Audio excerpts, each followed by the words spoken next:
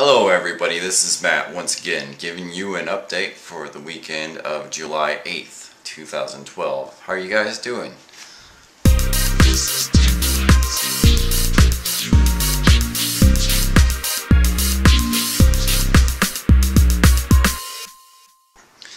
So I'd like to start off this update by giving you the channel of the week. This week I'm featuring Mr. Luco Libre, who does vlogs in a similar manner to the Shaytards and TeknoAXE. Good afternoon, Luchachos. It is July 4th. Happy Independence Day. It's gonna be a fun day. See you guys after the intro. Giggity.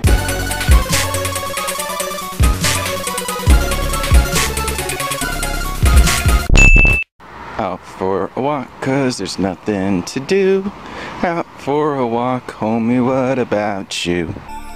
Mr. Luco Libre has been using a portion of one of my tracks as an introduction to his vlogs, and also has used other pieces of my tracks for a little skits involving his family.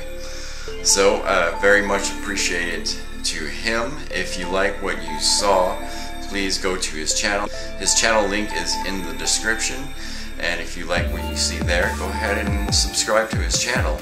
So not much else has happened this week, except I've been on vacation, of course, as I said last week, but I have been able to get some tracks done for you guys, most notably two electronic tracks, a dubstep and something that was, I can't really classify it, it's kind of techno-trance-ish stuff. On the other side, I was actually able to upload a few tracks onto my Reverb Nation account. Okay, so backing up, I do actually have a fan Facebook page, which is facebook.com/TeknoAXE. But the reason I mentioned this is because my Reverb Nation is linked to that Facebook page. And up until now, it's been just an empty play button that goes to the site that had no tracks on it. But right now, I actually do have some music there. I have about 30 or so tracks now. I'm not sure how much more I'm going to update, but if you have any special requests on tracks that you like, please give me a comment here, and I'll basically include those tracks in the Reverb Nation playlist.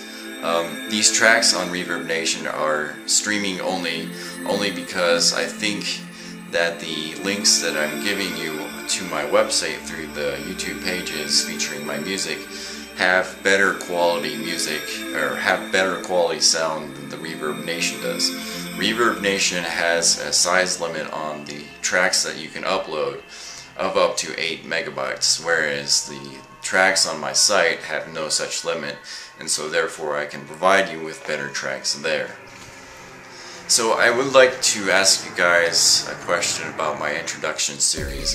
A while back ago, I started a musical series called The Introduction. You guys probably noted it's royalty-free introduction series, where I post music that is about a minute or less in length. I did this based off of feedback from one of the YouTube forum pages. I made a post and somebody suggested that I do some introduction music that was less in length. And so I did that as an experiment, and I'm up to 15 tracks right now. And what I'm finding is that even though it's great introduction music, a lot of you guys basically take big portions or small portions of my bigger songs, my fuller songs, and use that as your introduction as well. There's nothing wrong with that, but it's kind of an argument for me to possibly quit the introduction series and make bigger tracks instead. You know, focus on the more complete tracks for you guys to cut whatever you want and make that part your introductions. On the other hand, it seems to me that the introduction series can serve as a platform for me to throw ideas out at you and then see what you guys like, and then make longer tracks when you guys request it, as you guys have already done. I think I've done 3 tracks right now where it's basically been extensions of introduction or short tracks into longer tracks. So let me know what you think about that as well. But let me talk about that Facebook page for a minute. Yeah, I do have a Facebook page, and the reason is that some of you asked for it, and I realize that it's a great way to keep you guys updated. But you know, I've been thinking that in the future that it's possible to make its own a center base for its own community. I realize that YouTube communities have kind of died off since like the newer changes have come about, and that, you know, larger YouTubers kind of keep to themselves the success that they've gotten over the years. But as some of you have mentioned and noted, that in order for littler guys to become bigger and grow their channels, you need sort of a community to basically base off. And I don't know if the tools are available right now on YouTube for that sort of thing.